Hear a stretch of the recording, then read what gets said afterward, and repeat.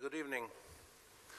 Welcome everybody on a cold and wet night, but the bounty of Mother Nature is matched by the bounty of the experience of our speaker tonight, who is one of the true, I think, statesmen of the Arab world today. There are not many statesmen or women in our region, unfortunately. There are some, but not as many as we'd like, and he's one of them. We're very honored to have Lakhdar Brahimi as our speaker tonight, and the latest speaker in the series of the Bill and Sally Hambrecht Distinguished Peacemakers Lectures at AUB. This is a series that has been going on for about 2 years and will finish later this year. We have some very interesting speakers still to come. Amr Musa is coming in February, Aaron Miller is coming in May, and one or two others still that we're working on. And this is a very distinguished and experienced group of men and women who have had significant real-life experience in mediating political conflicts. And our aim in putting together this series, and Bill and Sally Hambrecht, who so generously funded it, is to bring together people who've had political mediation and peacekeeping experiences all over the world, to really learn the many lessons that we can learn from their experiences, both their successes and their failures.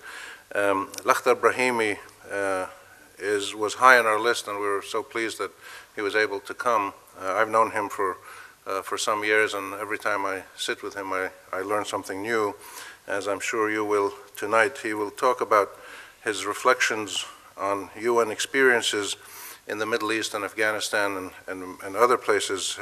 I'll tell you just briefly his background. He was former Algerian foreign minister and ambassador, and then he left national service in 1993 officially to move over to a new career in the United Nations in international diplomacy and mediation, mainly working for the UN, which he did until 2005, even though every once in a while the Secretary-General keeps calling on him to do more things. He's a member of the Elders, a group of elder statesmen and personalities that was created in 2007 at the initiative of Nelson Mandela, that has people like Mary Robinson and Jimmy Carter and Bishop Tutu and Sadiq al-Mahdi and some very distinguished international leaders. And in 1988 to 90, he helped to mediate the end of the 17-year civil war in Lebanon at the Ta'if Agreement, and on behalf of the League of Arab States then. He has served as the United Nations Secretary-General, Special Envoy or Mediator in Afghanistan, South Africa, Iraq. He's done work in Lebanon, Haiti, Sudan, and many other places around the world. And partly as an acknowledgement of this extraordinary wealth of experience that he has and his own sort of measured, calm wisdom, he was asked to chair an independent panel that was established by Secretary-General Kofi Annan to review the entire peacekeeping operations of the United Nations. And this report was endorsed by the Millennium Summit in September 2000, and it has ever since been known as the Brahimi Report. And ever since the year 2000, any United Nations peacekeeping or peacemaking operation around the world has been based on the principles that came out of the Brahimi Report. And he's done many other things, but these are the highlights that I just wanted to mention. He will talk for about 30, 40 minutes, and then he'll sit down and we'll have a question and answer and open discussion. So please join me in welcoming Lakhdar Brahimi.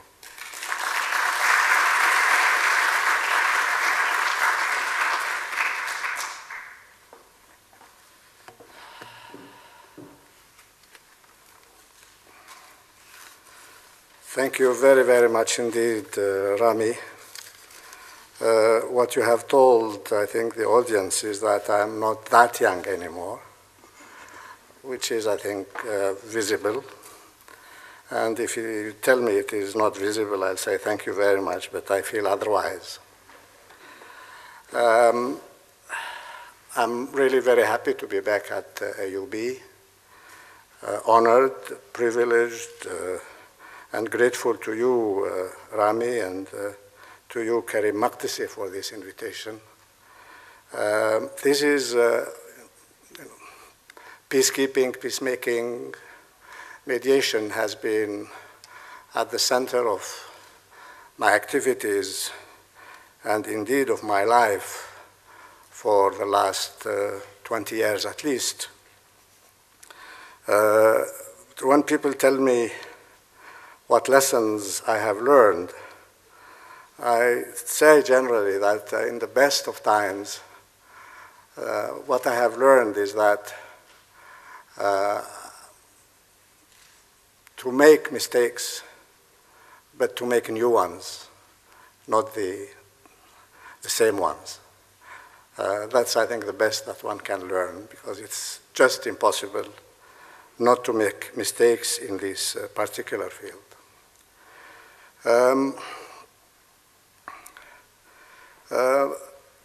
Rami has mentioned lots of places that I have been to, including Haiti. I think you see it on your television screen every day, and it is really terrible what happened there.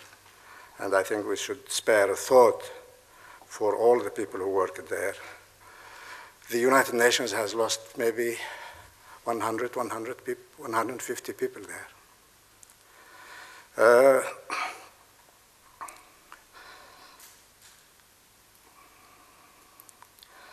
The lessons that one has learned have to do with, I think, 2 or 3 essential things. The first thing is what I call, for want of a better word, knowledge. When you go somewhere, of course, you try and learn as much as you can. You read a lot of reports, you read even books if you have time. But I think if you really want to do a good job, you've got to remind yourself almost every minute that you don't know enough, and that you need to find out more and more and more, and that the situation changes. By definition, conflict and post-conflict situations, like everything else actually, are very dynamic situations. They are not static. They change all the time. And the military, as a matter of fact, have taught us that, as they put it, I think, the best battle plan does not survive the first bullet. And this makes perfect sense.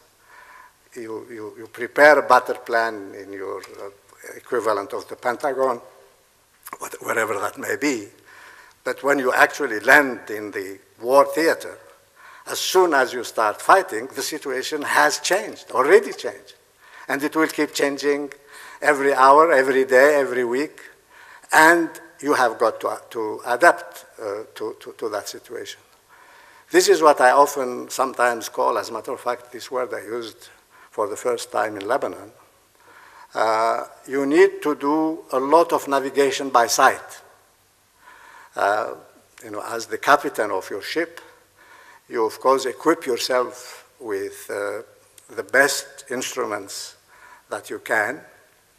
You have the best maps that are available, but you have got to, again, keep reminding yourself that maybe there is a rock that is not on your map, and you will hit it unless your eyes are wide open. Or the weather may change, and the forecasts are not very accurate. So you need to do a lot of navigation by sight. About the necessity of learning and the fact that no matter how hard you try, you don't know enough. And more dangerously, you sometimes are misinformed. When I was appointed to go to Afghanistan for the first time in 1997, in addition to reading everything I could find and talking to the people in the UN who had worked in Afghanistan, before me, I also managed to get 5 noted experts on Afghanistan. 1 Afghan, 1 Pakistani, 1 Australian, 1 American, and a Frenchman couldn't come, but I talked to him later. I think an obvious question I asked these experts is, people say that Afghanistan is a tribal society. Is it really still a tribal society? This is a country where there was a fairly modern constitution in 1964 by the King Zahir Shah. In 1973, his cousin and Prime Minister, Sardar Daud Khan, staged a coup d'etat against him. In 1978, the communists staged a coup d'etat against Sardar Khan, and there were several communist coup d'etat against one another. Then the Soviet Union came in 79. Then the Soviet Union was pushed out, and the Mujahideen, who had successfully defeated the Soviet Union, took over. In 1994, the Taliban appeared on the scene. In 1996, they took the capital. In 2000 or thereabout, they completed practically the occupation of 90% of Afghanistan. So in 97, was, in spite of all these developments, was Afghanistan just the tribal war that we read about in 19th century travel books? Of course not. How has it changed? Who are the actors that you are going to deal with? And these 5 experts with whom I talked, and a lot of other people, of course they told me, you are right, it's not quite the same tribal society it was, but they did not agree with one another exactly what society looked like. When I went there, I started seeing how complicated the situation is, and if you ask me to describe it in detail now, I'm not sure that I can give you an exact photographic picture of what the situation looks like. That it is that complicated. More important to your work as a mediator, there were other questions. One of them was, we were talking about 97, and then 2001. You are talking about a civil war between factions that were fighting against the Russians and then turned against one another. Very simple questions. How many people were involved in this fighting? I made several statements in 1997, 98, saying that the people of Afghanistan, all 25 million of them, were hostage to a maximum of 50,000 fighters. So we thought that, probably for the benefit of this kind of statement, you diminish a little bit the numbers. Maybe there was 70,000. All the factions, Northern Alliance with its 4 or 5 factions, the Taliban, Hekmatyar, 70,000. In 2001, when the Taliban fell, we discovered that the Taliban alone had 150,000 fighters, 120,000, the Taliban alone. So, when you are that far off the mark, you can't possibly do a good job in your mediation, because you are talking to people, you don't know what kind of strength they really have. So it's not good enough. Something that is important for our region, the so-called Arab Afghans. Of course, there were many, although that many is what? Again, 10,000, 15,000, 20,000, when the Soviets were there. I hear now that there may have been in all during the 10 years, maybe as many as 100,000. I definitely didn't know that. But that is the past, as far as I was concerned in 97, 98, 2000, and so on. How many were still there then? Again, the best guesses that we had was that foreigners involved in the fighting in Afghanistan were maybe 7,000, 8,000. If you want, really to be on the safe side and exaggerate these numbers, you say 10,000. How many Arabs? Maybe, again, in exaggeration. I was told, for example, that there was something like 700 Egyptians. And all Arabs taken together, maybe 3,000. In 2001, we discovered that the Arabs alone were about 10,000. Only the Arabs. The Pakistanis were thought to be about 4,000. There were more than 10,000. And people from Central Asia, all the way to Chechnya, maybe 2,000.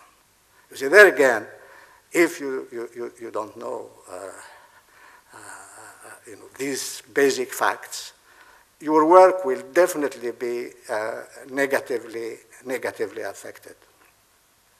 To diminish that negative effect on your work, it helps a lot to be conscious that your knowledge is imperfect and in need of constant improvement. This is the main lesson. The other lesson that one learns, and also in a place like Afghanistan is ideal for that, is not to underestimate others and not to overestimate your own capacity, your own skills, your own wisdom, and so on and so forth. A friend of mine told me you must be very careful with Afghans because they give you the impression all the time that you are manipulating them. Actually, they are manipulating you all the time. So one has to be, very, very careful. One has also to keep learning how to read facts, how to understand facts, how to understand what you are told, how to understand what you see. And this, I think, I have learned a little bit earlier than going to Afghanistan. When I heard the following story, I'm sorry if some of you have already heard it, maybe even from me. It concerns, the old days when there were borders in Europe. And there was a man going on a bicycle from France into Spain. So he would stop by the customs, anything to declare, say, no, I have nothing to declare, say, but, on the back of your bicycle there is this bag. What is in it? He said, there's sand only. Say, open it, he opens it, yes, it is sand. Why are you taking sand to Spain? Say, well, if there is any duty to pay, I'll pay it. It's none of your business. I'm taking sand to Spain. So they say, it's an original, so let him go. The next day, the same man arrived on the same bicycle with the same bag. After 1 week or so, young, bright custom officers say, there must be something wrong with this. It doesn't look stupid or eccentric. So they confiscated the sand and sent it to Madrid to be analyzed. Must be some gold or something. And the answer came, no, it is sand, it's only sand. And this young man was rather persistent, so he took the man aside and said, please, tell me why are you taking this sand? I promise there will be no consequences. And the man said, I'm sparkling bicycles.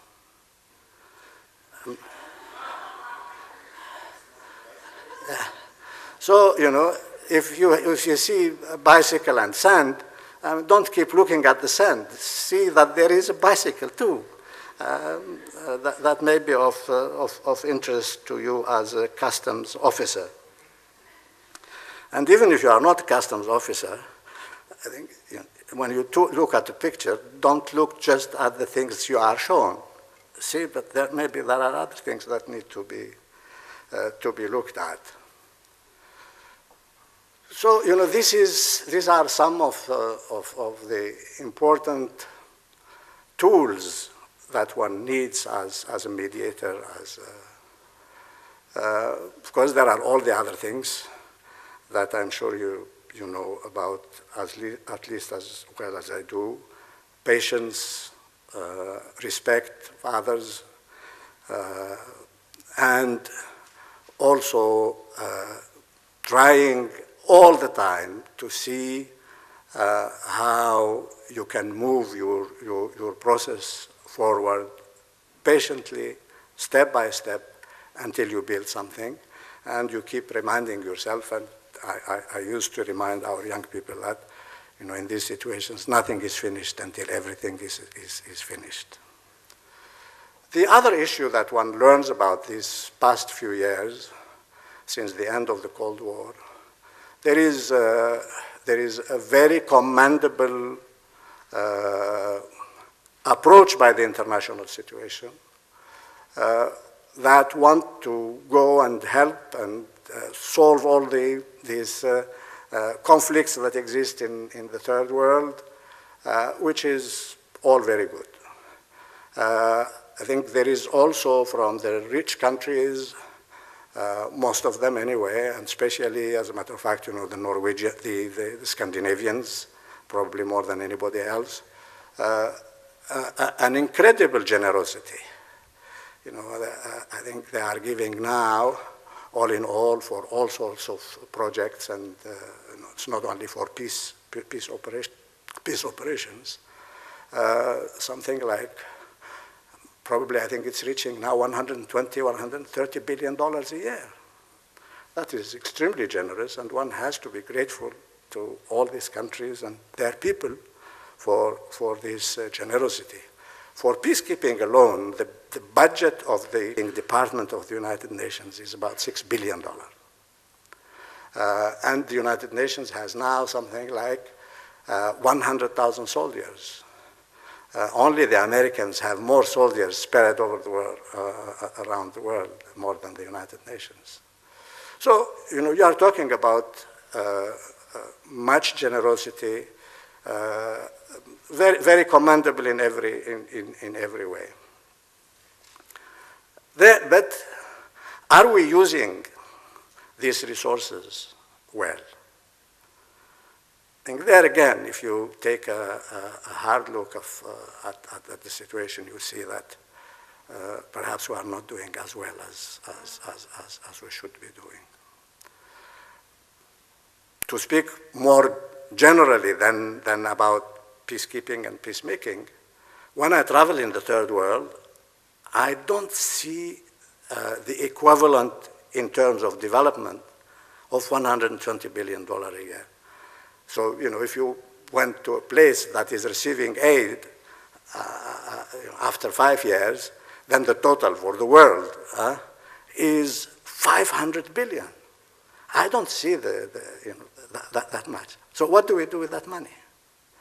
I have seen some of that in the places where I have been. And there I think we really need to do much better than we are doing now. A report by Oxfam about aid to Afghanistan 2 or 3 years ago says that 40% of bilateral aid given to Afghanistan actually return to the donor country in the form of salaries and payments for so-called consultants and experts. That's a little bit too much. The rest of the remaining 60% do not go to the people they are intended to, all of it. As a matter of fact, even the United Nations, I think their numbers as to the manner in which they use their money is not very, very transparent. And that is why you have people who calculate that only 10% actually of the money given to the United Nations for Afghanistan actually go to the Afghans. 90% goes in. This is probably too low. The United Nations, if you push them, they will tell you perhaps as much as 70% actually goes to the people, and 30% is overhead, and so on and so forth. That is, I think it's a little bit too high. Maybe 50% in some cases, 40% in others, 60% in the best cases actually go to the people that the money is intended to go to.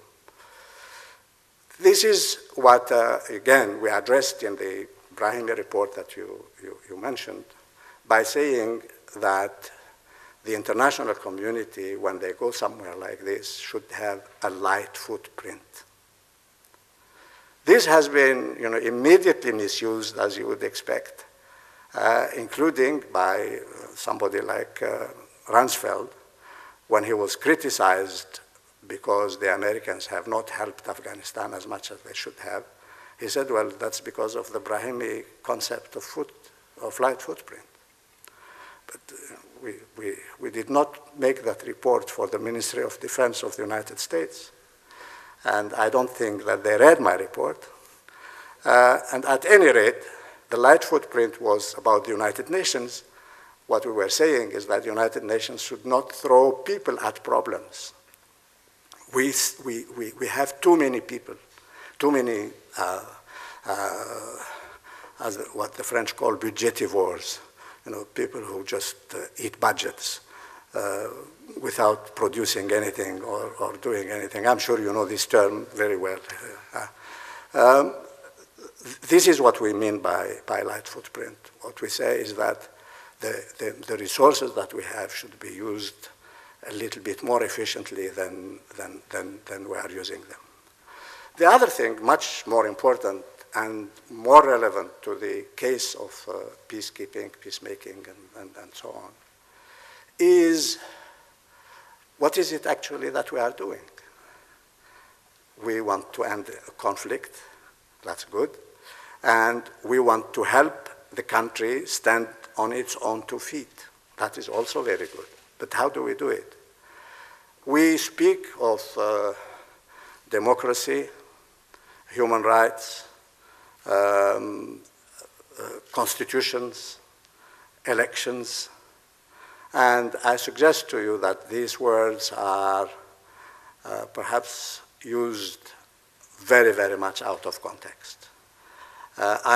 Quite often we go to places, and again we go back to that issue of knowledge, with our own very generous aspirations. You see this better than anywhere else on the issue of women. We want women to be equal. We want women to have rights. We want women to participate in the political life. That's good.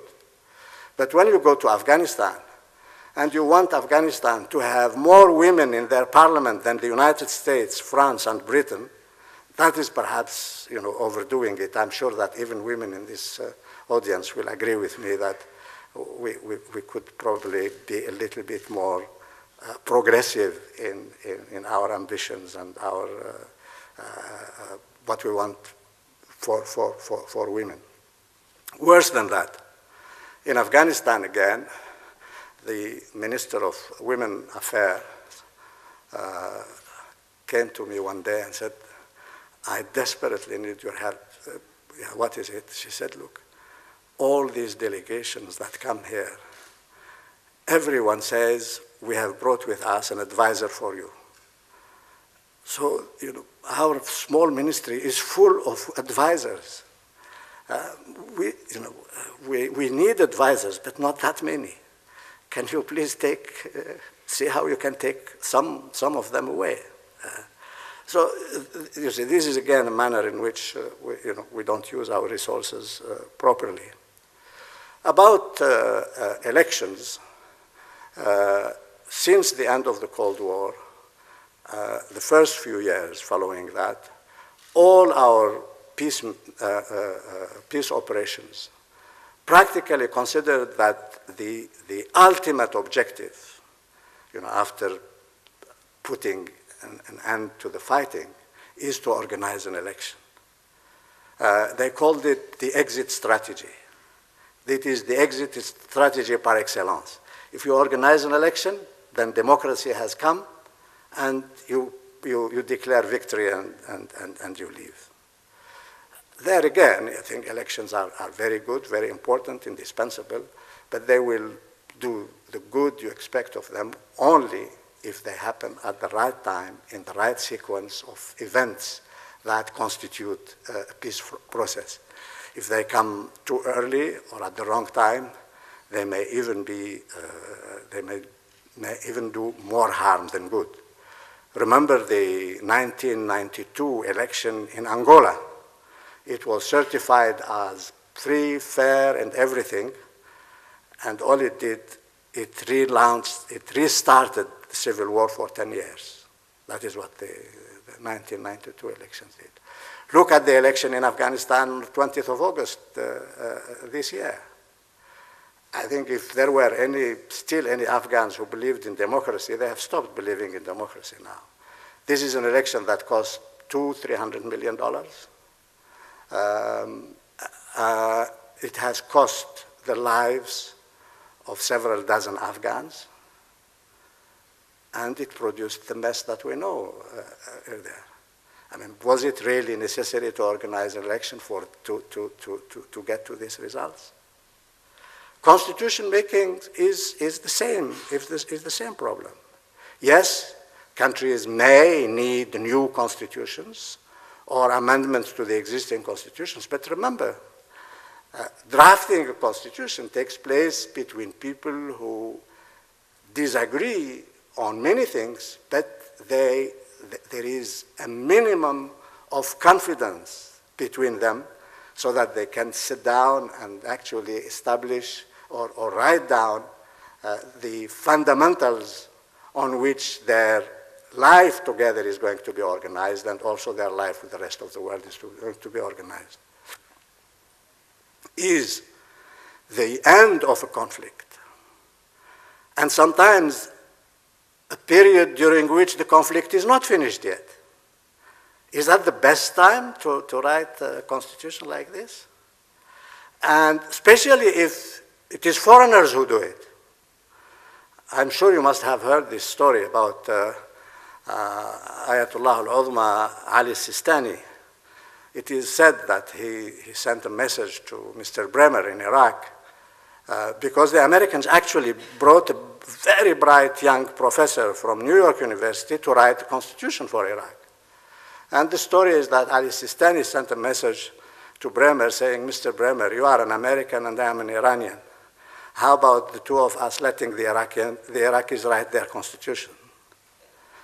The Iraqis did write their constitution with a lot of interference from the Americans and others, but it was done not to an agenda that responded to the needs of the people of Iraq, but it was done on the basis of the needs of the electoral agenda in the United States. The result is an unworkable constitution that Iraq is plagued with. And remember, before the constitution was ratified, it was announced that it will be amended. I mean, what kind of constitution is this? That you ask people, please ratify it, and we promise we will amend it as soon as we've finished ratifying it. And there is at least one American who played a very, very important role in the drafting of the Constitution and was very proud of it, and his name, I think, is in the news again, Peter Galbraith. He said, he was advising the Kurds in the Christian Rebellion, and he said how happy he was with the result. Yet, he went from there to Washington to testify in front of Congress to say this constitution is unworkable. That is why the only solution is to divide Iraq in three countries. This is all documented. You can see his statement in Baghdad at the end of the drafting of the constitution. He said, it's great. You know, it speaks on behalf of the Kurds. We got everything we wanted and more. This is great. And you can see his text, it's on the record, in front of Congress. I don't remember if it's the Senate or the lower house, in which he said, look at this constitution. It is unworkable, and that is why the country must be divided. So, you know, if this is the manner in which we help countries solve their problems, I think perhaps we should refrain from helping them. As you know, we're speaking a little bit about Iraq. There is something that I feel I must say on every occasion. In London, early last year now, in I think it was February 2009, the conference like this, somebody told me, look, if you know all what is happening now, Iraq is more peaceful now, and people seem to be slowly coming together. If democracy is established in Iraq, would you then agree that it was good to invade Iraq? You know, these are two different things. I very, very much hope that Iraq will be a vibrant democracy today, not tomorrow. The earlier the better, and we will be very happy to celebrate that with the people of Iraq. But that will not ever change the fact that the invasion was an aggression, that the invasion has destroyed Iraq, and that the invasion was not necessary, not called for, and until now, I don't know why the Americans did it. That doesn't change. I very much hope that Iraq will do much better than it has done in the recent past. But this doesn't change the fact, and I'm glad that the British at least are trying to ask themselves how their prime minister took them into this terrible war. One or two more things about these lessons that one learns as you go along about the United Nations proper. In our report, the Brahimi Report, one of the most important recommendations was that the Secretary-General must tell the Security Council what it needs to know, not what it wants to hear. Because unfortunately, what we saw was that the Secretary-General is submitted to pressure by the big boys in the Security Council who tell him, look, in your report that is you are bringing to us so that we establish a mission here or there, don't ask for more than 3,000 troops. He says, but we need 5,000. We will not give you, so we better ask 3,000. So we will go and ask 3,000. We have seen the results of that in Rwanda. I think if you can look at the records, you will see that Boutros Ghali said more than once that the situation is not stable enough and we need more troops. And they told him, don't ask for more troops, we won't give you. It has been seen also in Srebrenica. The Security Council adopted a resolution saying that Srebrenica and other places were safe havens where we, the Security Council, will protect you if you come there. And again, Boutros Ghali told them, look, with the number of troops you are giving me, we cannot really protect these places as safe havens. They said, no, you go ahead. You go ahead and do it with the number. I think it was 5,000 or 6,000 troops, mainly Dutch. And we saw what happened. So we say the Secretary-General should not give in to such a pressure. If he thinks that you cannot have a safe haven in Srebrenica at all, he should say so. After our report, Kofi Annan did it once, bluntly like this, in the Congo. If you remember, in 2003 2 or 3, when all the neighbors practically invaded the Congo. And the neighbors met in Lusaka and adopted some vague resolution, and it was brought to the council, and the council wanted the Secretary General to mount a peace operation to implement this resolution. And Kofi Annan told them, sorry, this is not an implementable resolution. And this country went back to the drawing board, and they came back with a better resolution. And I think the UN has been able to do a reasonably good job because of that. So this is really vital. The Security Council, since the end of the Cold War, is behaving, I often say, like a Fabian society. They just sit down and adopt resolutions like students, with due respect to the students. I know that they adopt very serious resolutions.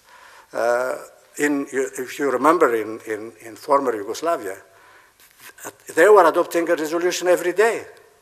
One resolution after the other, one resolution after the other. That's not very serious, and that's not acceptable. The second thing about the Security Council is that their cooperation with troop contributing countries is not what it should be. And after all these missions, is there a problem? No.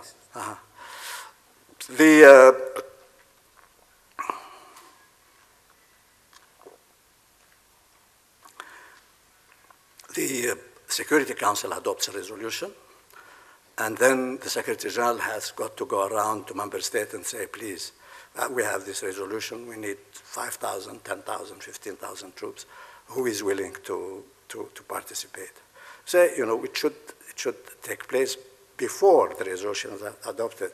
Make sure that you are going to have the troops. In Darfur, the United Nations went to the Africans and say, thank you very much, but you haven't done that well with 7,000 troops. It's not enough. We're going to send 26,000 troops. I think that was 4 or 5 years ago. To this day, I don't think they have reached the level of 26,000 troops. And the mission needs, I think, about 12 helicopters, attack helicopters, combat helicopters. Until now, they haven't been able to get them. So what kind of resolutions, what kind of Security Council is this?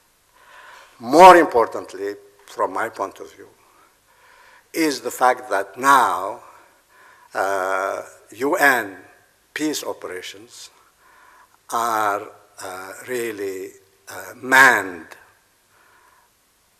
almost exclusively by third world countries. Rich countries do not send their soldiers anymore to keep the peace. So I say very bluntly at the Security Council and elsewhere, this is not the kind of division of labor we want to see, that the rich contribute money and the poor contribute blood. I think we should be a little bit more just in sharing the costs of international solidarity and international responsibility. I think those countries that were poor at one time can certainly pay much more today than they did before. I don't see why China continues to pay something like 2 or 3%. They can pay much more than that.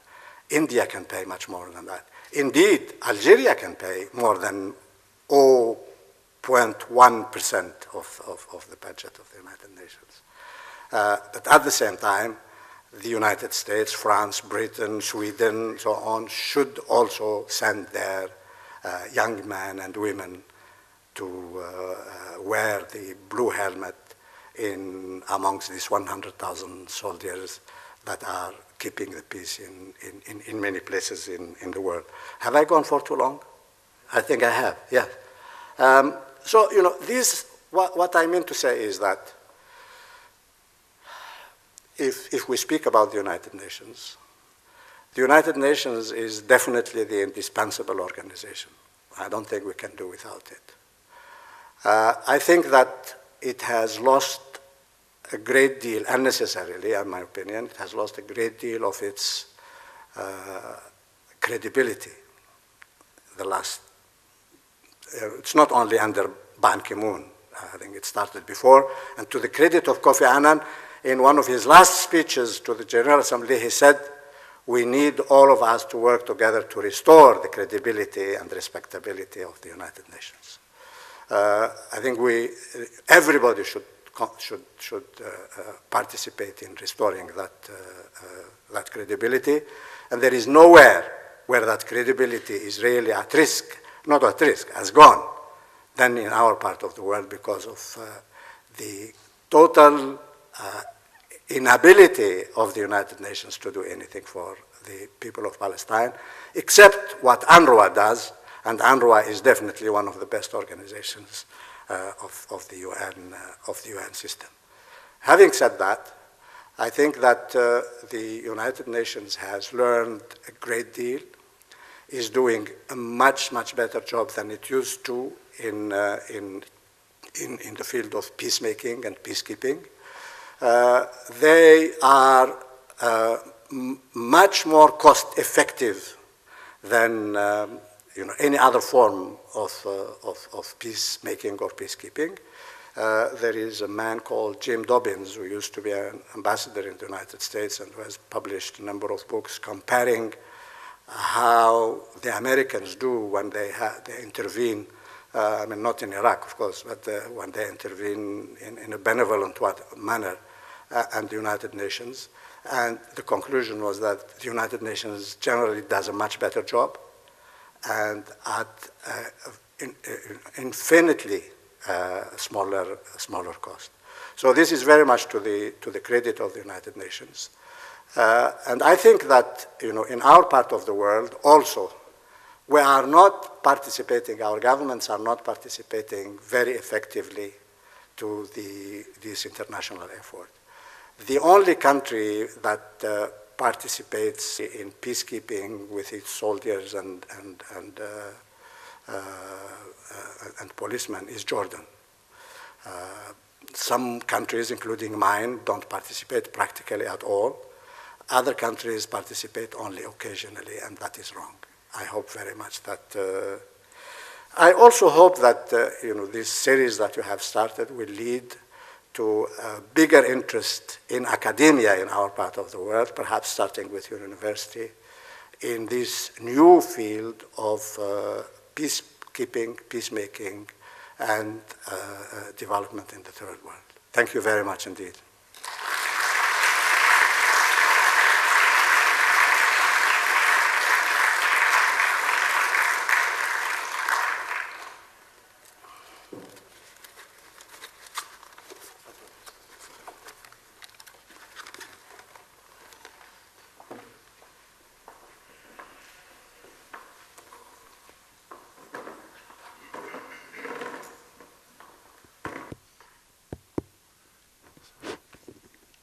Thank you very much, Ustaz Lakhdar.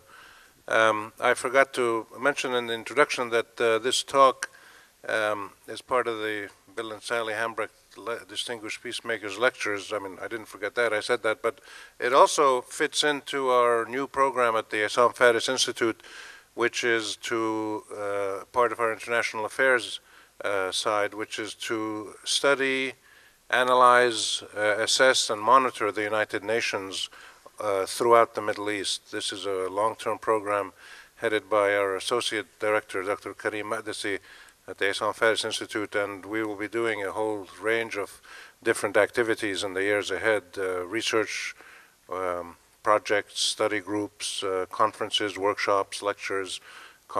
So the idea is to look at everything the UN does, peacemaking, peacekeeping, sanctions, Security Council, development aid, UNRWA, every aspect of and the UN is all over the Middle East, and this is our contribution, we hope, to what is a growing international field.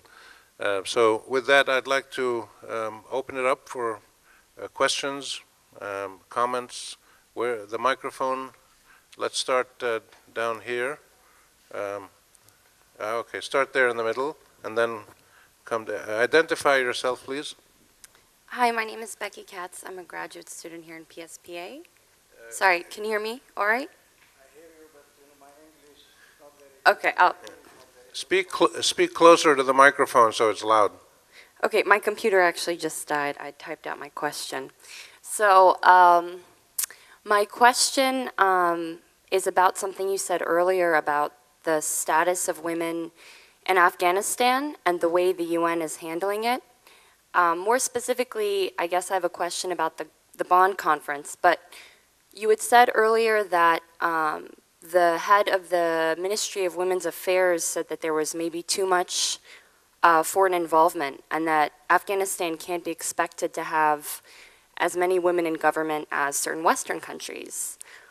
As Western countries, I think you mentioned the US or European parliaments, but there was a recent report by the Canadian Ministry of Foreign Affairs that 90% of women in Afghanistan are victims of violence, often the gang rapes that the warlords, not just the Taliban, but since the 90s, and 60% of women are in forced marriages, and the number of self-immolation of women, I think 2 years ago it was over 200, where women set themselves on fire because of the violence against them. So I just sort of wonder, I mean, the UN claims to be focusing on the condition of women in Afghanistan, and yet in the Bonn conference, the only 2 women who were allowed to attend were women who were Afghani from the US and Germany. And the only civic organization in Afghanistan since the 70s is a women's organization, RAWA, and I'm sure you know them. And they've been providing schools and hospitals in Afghanistan for 30 years, but they weren't included in the conference, I wonder, because they aren't warlords, they didn't kill anyone, and because they aren't elites related to the Shah or intellectuals from the West. So I guess my question is, it doesn't seem like the UN is sincerely addressing the issue of women in Afghanistan, even though sincerely addressing the issue of Afghanistan, and surely the situation is far worse than simply saying that we can't have so many women in government as we do in the West. I mean, what can the UN do? Why was RAWA not included, even though they asked you to participate? And just a few months ago, under Karzai, they passed a law that I know it's too much, that if a woman doesn't submit sexually to her husband, she does not have to be fed. So, I mean, the situation is getting worse. So what can be done? Thank you. Yeah, I think all I said was that it is not realistic to expect that Afghanistan, for the first time that women participate in politics, has more members of parliament than the United States. That is what I said. That's all. But you are right that the situation of women is deplorable. You are right that we should pay attention to that and see how much we can help that situation to change. But we also have got to realize that that situation will change thanks to the Afghan and the Afghan women in particular. You mentioned Bonn. One of the women who came to see me about participation in the Bonn conference, I told her, look, you know, these are Afghan organizations that are coming, and they choose their representatives. We will certainly advise them to have as many women as possible, but it is their decision at the end of the day, not ours. You know what that woman told me? She told me, I understand that perfectly well. Just help us make peace so that we can go back home and fight for our rights. I think she got it right much better than you did. The other thing is, I also said that, you know, foreigners who come and care for women and want to help the Afghan women, they cannot do it by providing 20 advisors to the small Ministry of Women Affairs in Afghanistan. They can do it in 1,000 other ways, but certainly not by insisting each one of them that, no, the Ministry of Women Affairs must have an advisor on women affairs from our country.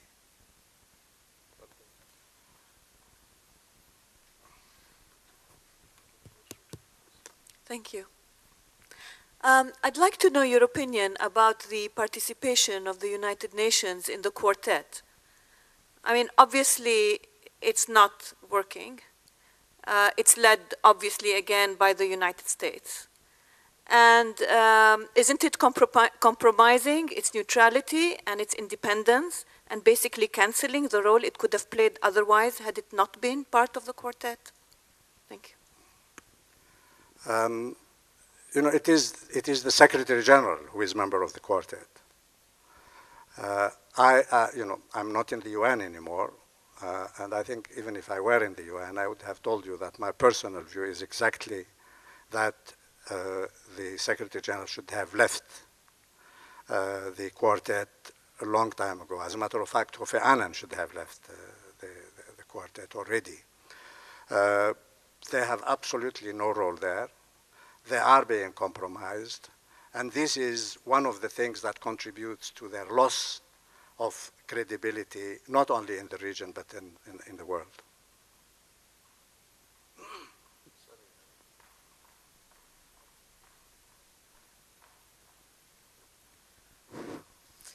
Thank you very much. I found you the most critical among all the speakers in the series that Issam Fares hosted. So I'm so glad to hear your criticism vis-a-vis the UN system. But I would like to know if you can elaborate on an epistemological level. My feeling that UN still succumb to the UN pressure and using the paradigm of good versus evil. It means that the UN officer should not meet with the evil. I remember De Soto, for instance, telling us in the same series that he used to meet with the Khmer Rouge before, during, and after the genocidal operation they have done, because it was very important for the peace building. So, do you think that the UN after Bush now is still operating in this paradigm that they cannot meet people like Hamas, like Hezbollah, for instance, if we talk in the region, and others, because they are the evil? Yeah. Thank you. This is a very good question. You know, unfortunately, the United Nations, you know, the Middle East is not treated like any other place. You are right that it is the job of the United Nations to meet everybody. That is what is so unique about the United Nations. It is the universal organization. And when you go, and especially if you are interested in making peace somewhere, making peace demands that you talk to people even if you personally consider that they are evil. And definitely not, you cannot really close your door to anybody. This is, you know, the fundamental principle is that the door of the United Nations is open 24 hours to anybody. So in the Middle East, there is no doubt that you know, the Americans have managed to pressurize the Secretary-General and some other countries into adopting their parameters and refusing to meet, for example, Hamas or Hezbollah. To his credit, Kofi Annan, when he came in 2006, I think met with Hezbollah. And he was, as a matter of fact, you know, that again, he was roughed up and insulted and so on, but he did meet. You are absolutely right. The United Nations has got to have its door open. And this is, as a matter of fact, our problem, to be fair, not only with the United States. You have a lot of, you know, extremely people acting with the best of intentions, with the best of, you know, idealism, telling you that, you know, the Taliban, for example, considering their attitude to women, the United Nations must not speak to them. I think this is wrong. how are you going to make peace in Afghanistan if you don't talk to the most important organization in the country? You have to talk to them. So it's not only the United States that, and in the case of Israel in particular, that pressurized the United Nations, but also people who are out of idealism and the best of intentions in the world also would like to prevent the United Nations from keeping this open door policy.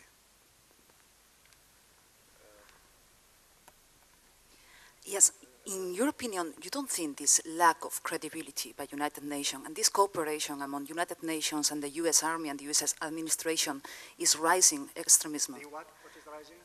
The cooperation among the United Nations and the U.S. administration are rising or pushing extremism against the West. Do you think so? Did you say that the cooperation between the United Nations and the U.S. is rising?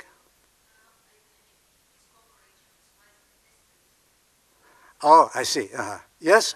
Well, it's not the cooperation. I mean, the United States is the most important member of the United Nations. They pay 25% of its budget. So cooperation with the United States is it's not that it's not wrong. It is necessary. It is good. The thing is, the United Nations represents the United States plus 191 other countries. And the agenda it works to should not be a US agenda. It should work definitely, and I think the United Nations welcomes more, not less, participation by the United States, but not to an exclusively US agenda.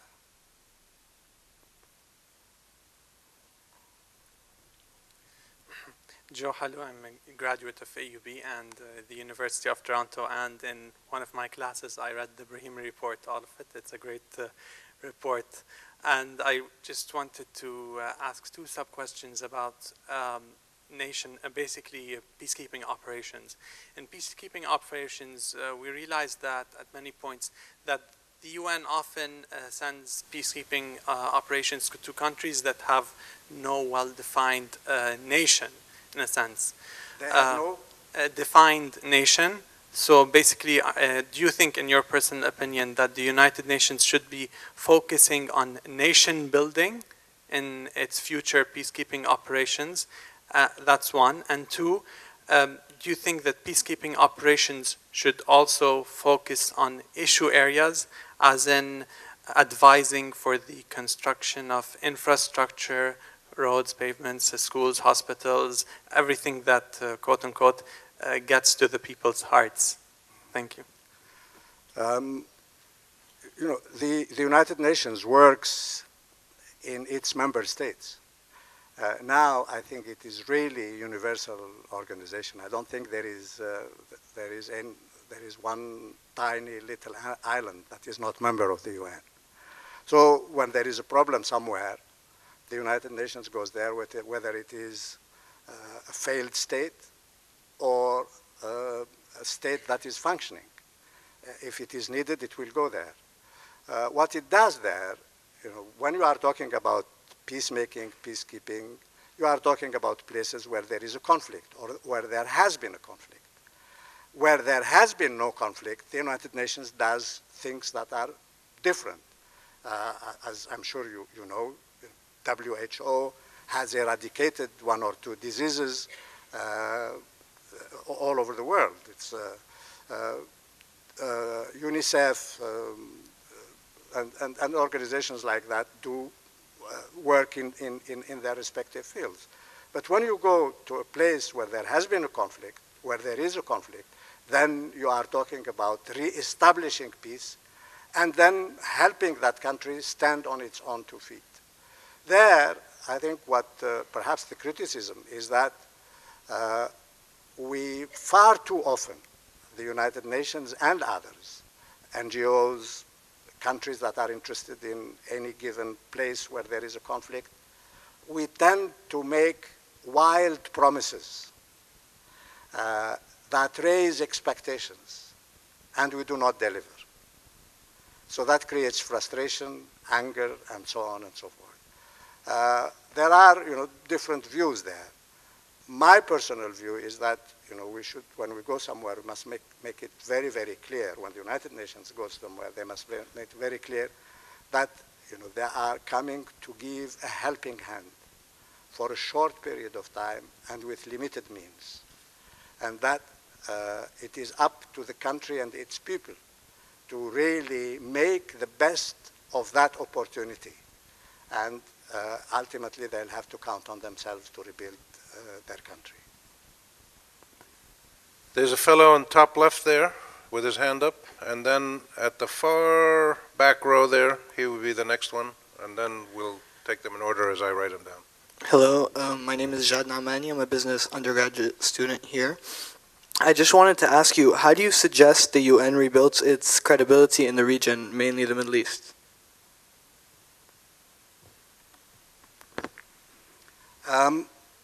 I think it's both very difficult and very easy.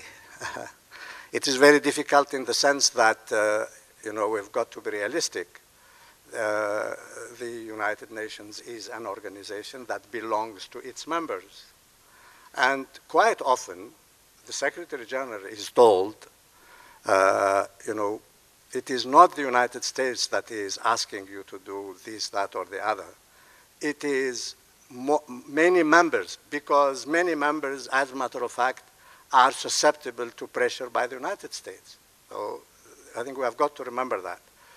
It is very easy because there is absolutely no reason why the Secretary-General sends a mission to look at what happened in Gaza. This is not the Goldstone mission, because the Goldstone mission was not sent by him. It was sent by the Council on Human Rights in Geneva.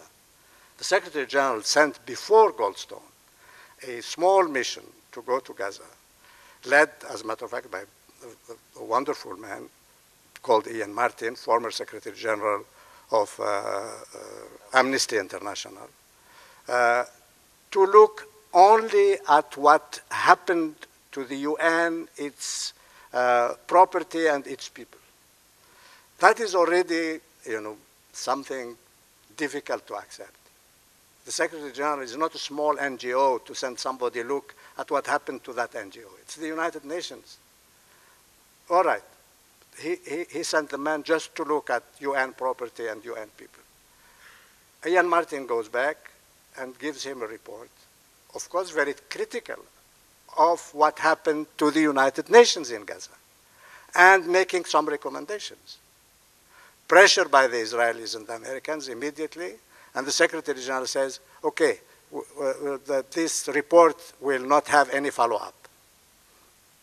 I mean, there is absolutely no reason why he should do that. Property of the United Nations has been destroyed. People working for the United Nations have been hurt. People who hid behind the flag of the United Nations have been killed. So, he can't. He should say to the rest of the world, terribly sorry, we've got to look into this. And this is what Goldstone has done. And you've seen how hell broke loose because of that. Way at the back there, the very top.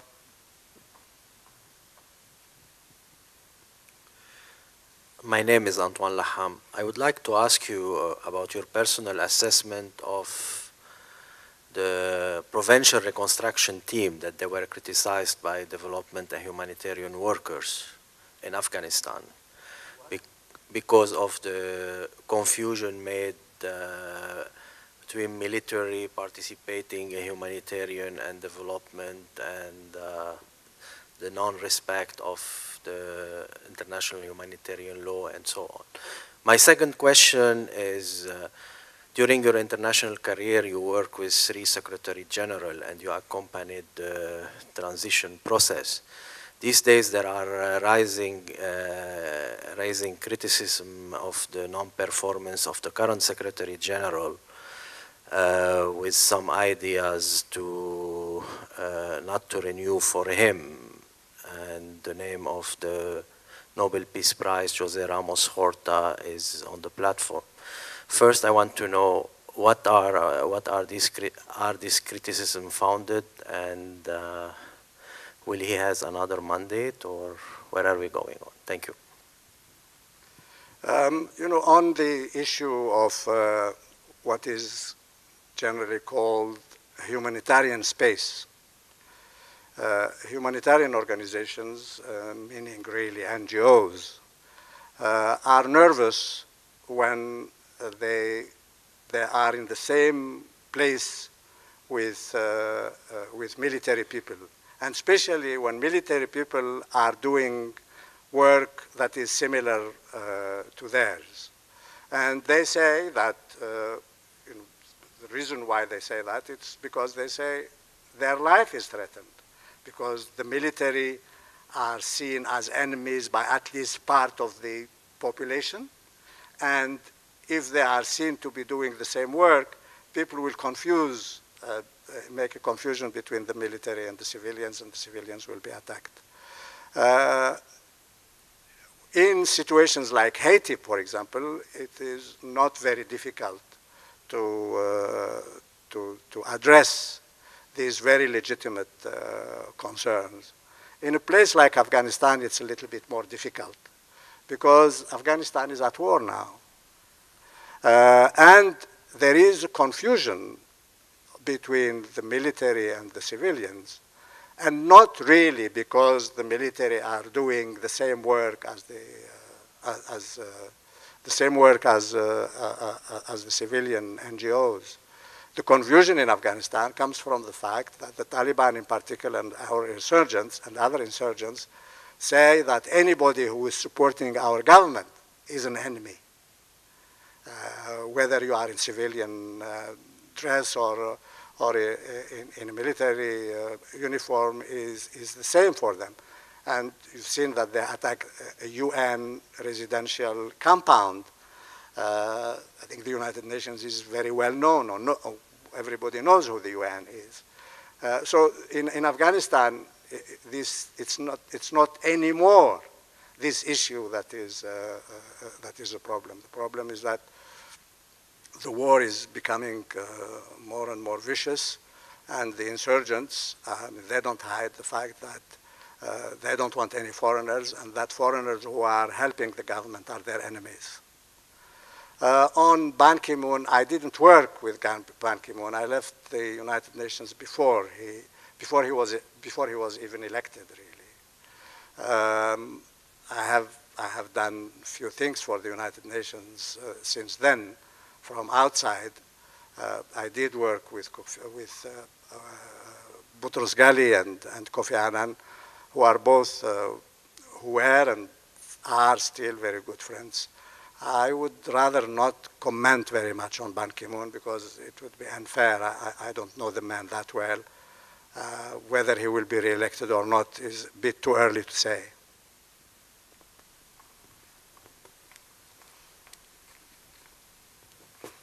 Good evening. My name is Philip Zghaib. I'm a senior lecturer in the School of Business, and I also represent the School of Business on the advisory board of the Issam Fares Institute. It is obviously a pleasure and a privilege to hear you. If you will allow me, I'd like to ask a question about Lebanon. And if it's off subject, I don't mind if you skip it. Was that okay? About Lebanon? I'm assuming you find Lebanon today at its best, by your experience, because you also have seen Lebanon at its worst. My question is, by your assessment today, do you see us, Lebanese society, robust enough to make it forward towards peace? Consequently, as President Carter, on his last visit with us here, said, there is room for peace with Israel, and a week later Israel attacked Gaza. What did he say? He said there is room for peace with Israel. I'm paraphrasing. These were not his exact words, but he was proposing that there are ways to move forward. And within a week later, Israel savagely attacked Gaza in the most ferocious way. So beyond Lebanese society being robust for peace, do you see peace with Israel for us in Lebanon? Thank you. You know, peace with Israel is not only for Lebanon, it's for everybody else. That Lebanese society is robust is something I saw during the worst time in Lebanon, as you say. It was really fantastic to see, houses destroyed one day, and then you drive by the next day, and people are rebuilding it already. Whether peace with Israel is, I think all Arab countries have accepted the principle of peace with Israel. It was, as a matter of fact, in Lebanon that a resolution has been adopted offering total peace to Israel if Israel accepted the creation of a viable Palestinian state. So, we give the impression that it is us who are refusing peace. It is really Israel who is refusing peace. Whether that peace will come, yes, I think it will come. Whether it will come in our lifetime, that I really don't know. More importantly, whether it will come after another war or another 2 wars or another 3 wars, that also I don't know. The lady in green here.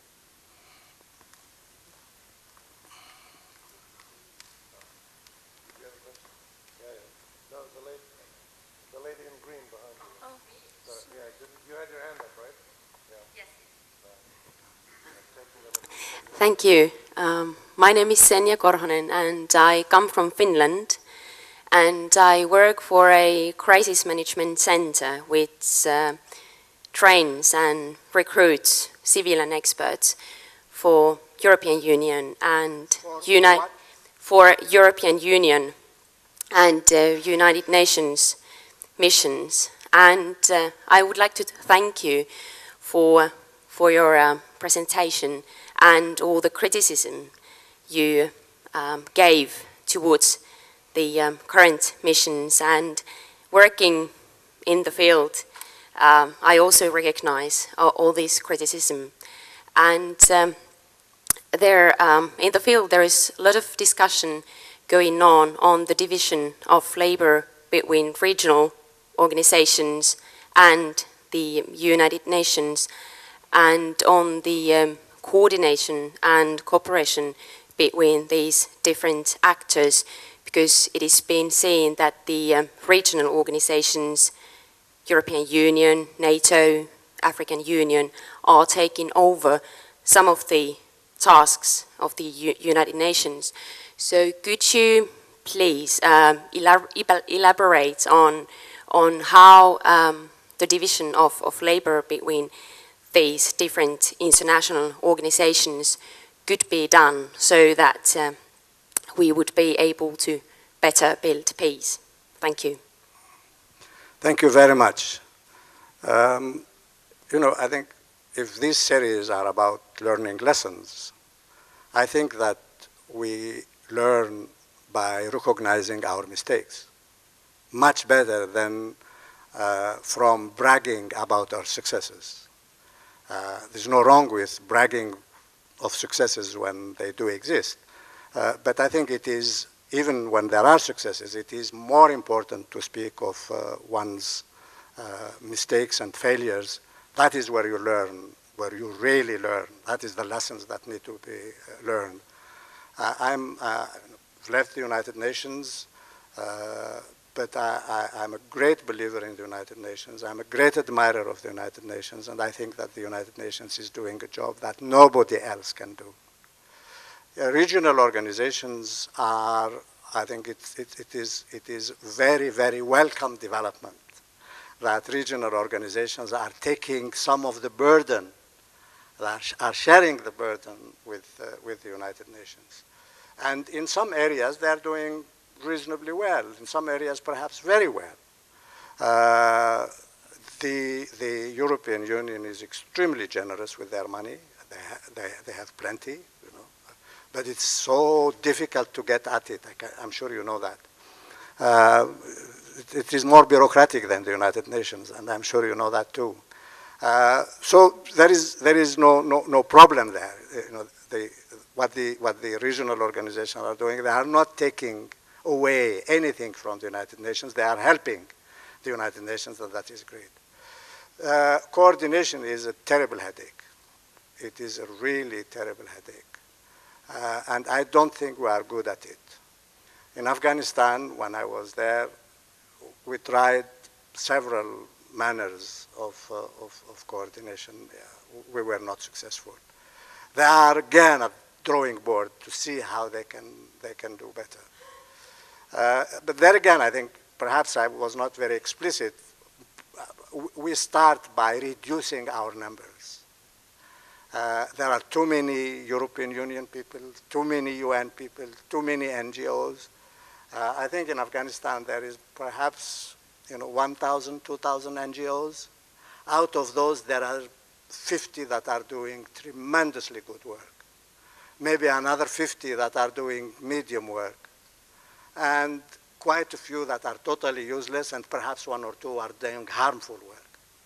I didn't mention, and I think this is also something I like to mention on every occasion. Some of you have heard of an NGO called L'Arche de Zoé, French NGO, that was in Chad a year ago or maybe a little more. They stole children from the poorest families, telling them, we are taking your children to school. And they were actually smuggling them out to take them to France for adoption. If this is the NGOs that you are sending us, please keep them at home. To add insult to injury, they were caught by the Chadians before they took the children.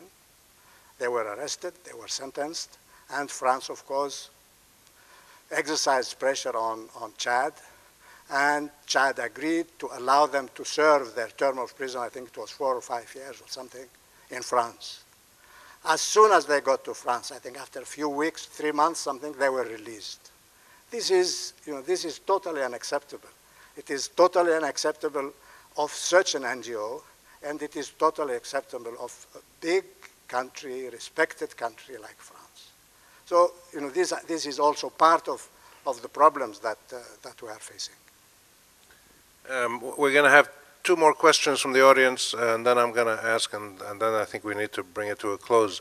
Or maybe a couple more, because there's a lot of people who want to ask. Let me ask a question first. In the meantime, the next one will be the lady with the scarf here, and if you could bring it to the guy with the scarf down here, so they can be next. I'm going to ask you 2 questions, if I could.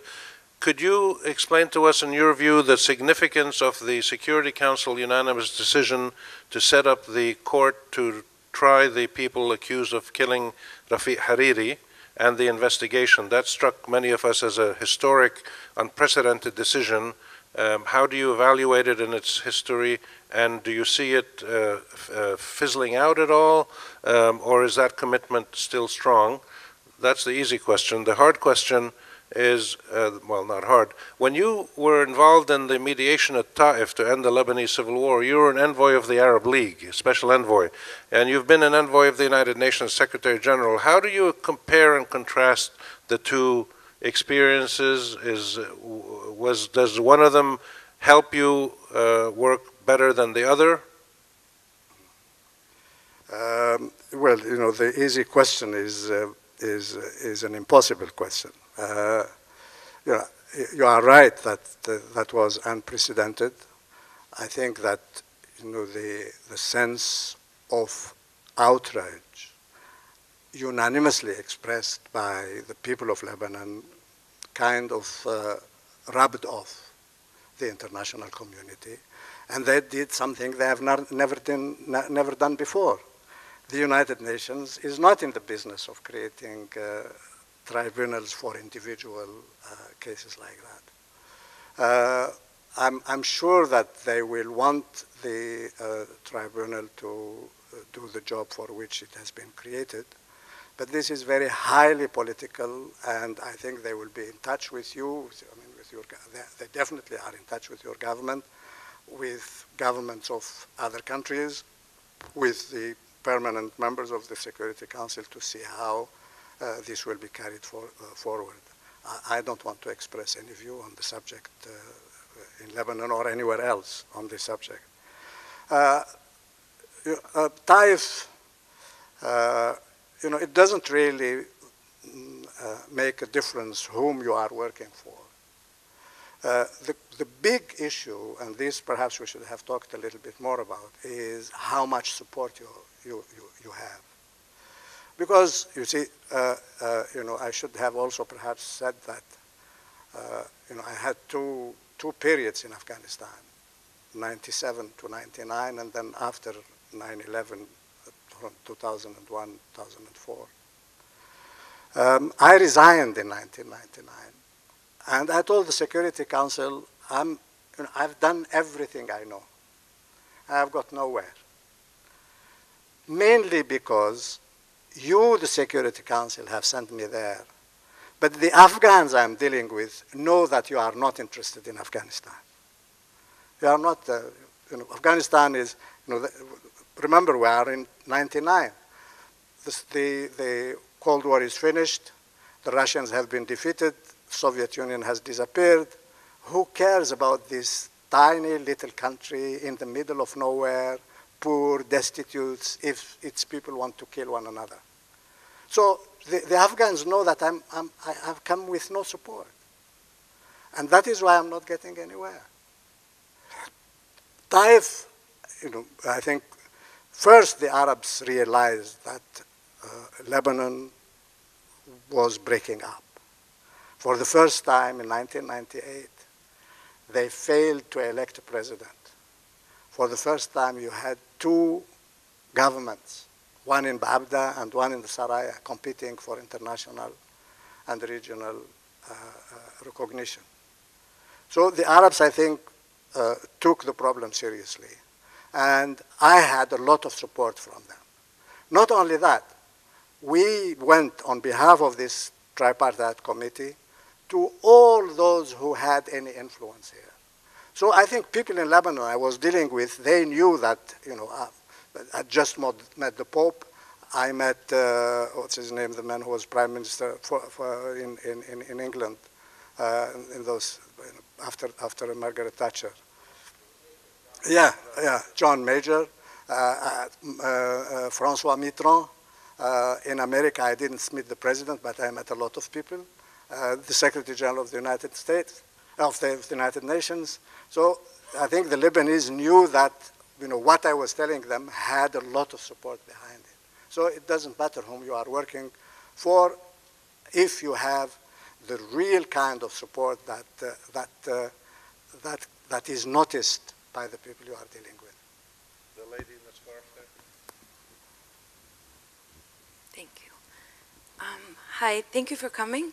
My name is Teodora Barkova, and I'm actually a recent graduate of the School of International and Public Affairs at Columbia University. My question is about the sustainability of peace processes, and I'm bearing in mind that each situation is different. I'm wondering if there are any lessons you can share with us as to what components are necessary in making a peace agreement last. And then my second question is, I'm wondering how you envision the UN changing in the next 10 to 15 years, and more specifically, how you think they'll be able to address climate change and other newer issues which are also inherently, will be more and more, in my opinion, linked to conflicts around the world. Yeah, thank you very much. You are absolutely right. One of the very big problems we face is that you help achieve peace somewhere, and then that crumbles and war starts again. And that happens, I think, in easily 50% of the cases. There is, as you said, no two situations are alike. That is why also you need this navigation by sight. You go with all your experience and your knowledge and so on and so forth, yet you've got to tailor whatever process you are working on to that particular place in that particular time with those particular people. But perhaps one of the things that are common and indispensable is that this peace process is owned by the majority of the people you are dealing with, genuinely owned by them, that they believe in it, and that they consider it as their own and they implement it as their own. I think this is probably the most important element. It is also necessary that the international community keeps its interest alive. Unfortunately, with what's happening, the CNN effect, we follow CNN all over the world. So, you have a sexy problem today, and that stops being sexy as soon as something sexier appears, at the other end of the world. The international community has got to keep its interest going. And the future of the UN, how will it well, I've replied to that. I mean, the short answer is that I don't know. I think I said several times, I consider that it is the indispensable organization. As you know, the Americans played with the idea at some stage of creating what they call the alliance of democracies. I think that idea has never been really, has nearly had any future, and it is dead. The United Nations will be important or less important depending on what it does in any particular situation, and also how much interest it generates amongst its members, government, and also amongst its people.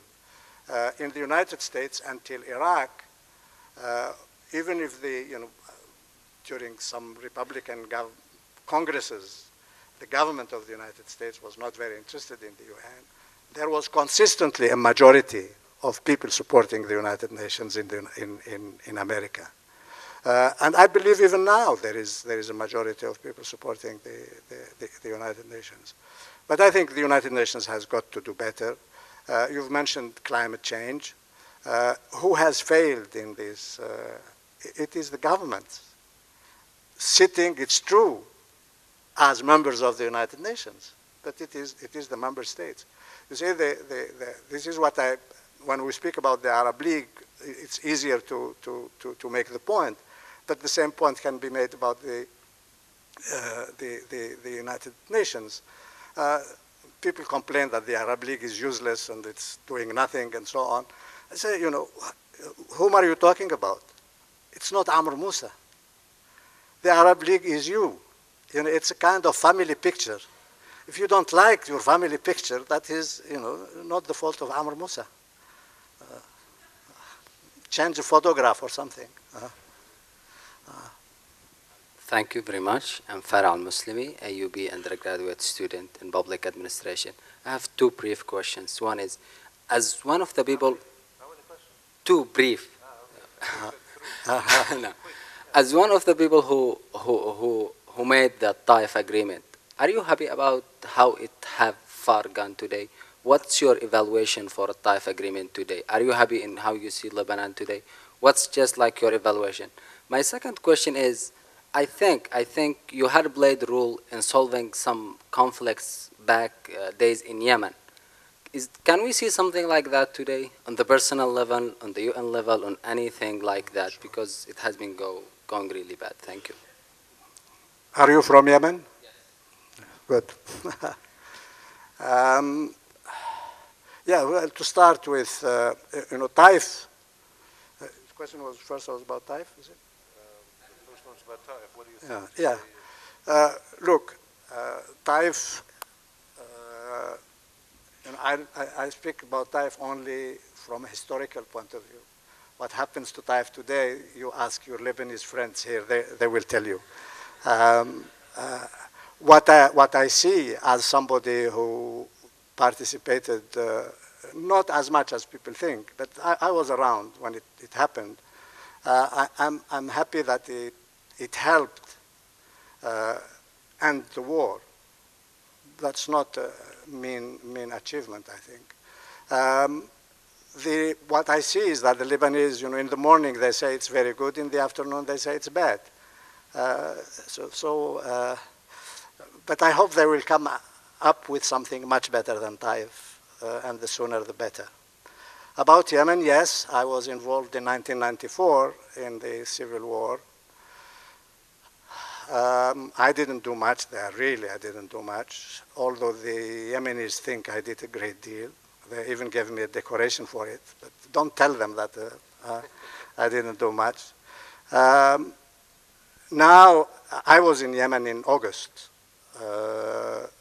and I think that everybody realizes out there that the situation is really very bad. And I think the earlier that we have a genuine reconciliation, and the Yemenis are very good at that. You know, they are very bad when they fight. They are very good when they make peace.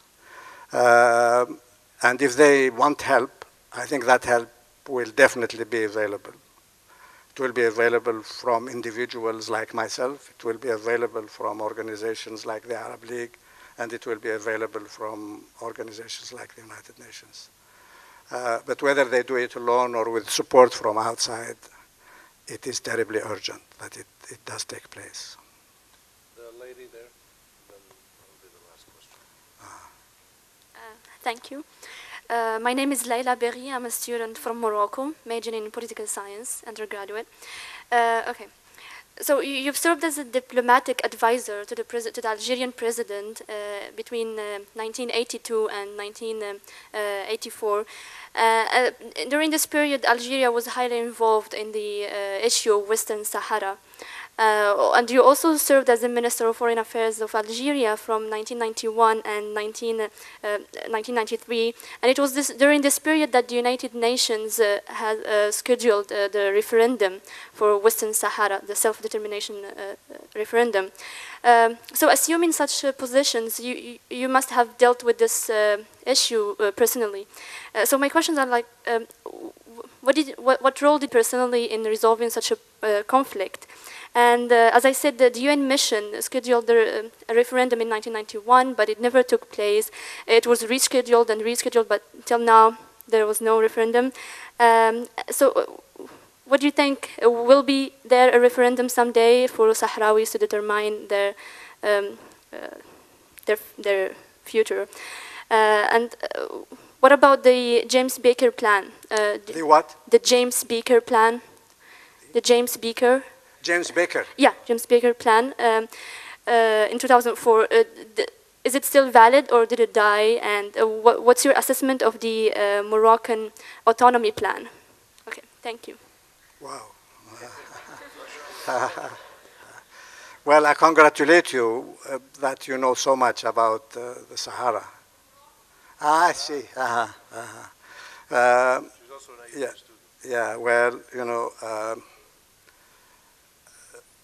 I'm terribly sad as a Maghrebi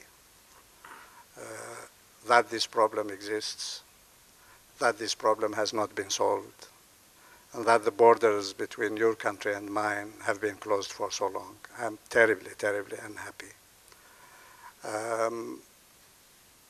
Who is responsible for this situation? I will definitely not, point the finger at anyone. I just say that both countries should do much better than they have. I know that it's not easy because, as you said, I happen to be close enough to the center of power in one of the two countries twice, and I haven't done much. Anyhow, I mean, the problem was not solved when I was around, and it's not solved yet. We definitely had much better relations in Morocco and Algeria had much better relations in the 80s than they did after the 90s. The Baker plan has been rejected by Morocco. The Moroccans have put out an autonomy plan, and there are some episodic discussions that doesn't seem to be going anywhere between the Moroccans and Polisario under the auspices of the United Nations. There was some talk about a meeting that has just taken place or is going to take place soon, but not much has happened. So, the short answer is that I'm very sorry that this situation exists, and I hope that our leaders will be wiser than they have been until now. Lebanese and Algerian labor laws dictate that we can only work elder statesmen for an hour and 40 minutes, so we've reached the limit. We've passed the limit. Well, we wanted to get every minute of your time and thoughts. Before we finish, I just wanted to thank our Associate Director, Karim Mahdisi, whose Makdissinian charm was partly responsible for bringing Lakhdar Brahimi here, and Tara Mahfoud and Zaki Boulos from the Issam Fares Institute, who did all the hard work. Again, also Bill and Sally Hambrecht for endowing this lecture series, and the Issam Fares family for getting our institute going. I want to thank them all. They're what allow us to do these kinds of activities. All of you for coming, thank you. And Lakhdar Brahimi, it's been a real pleasure and honor, and we hope to have you back again. Thank you very much.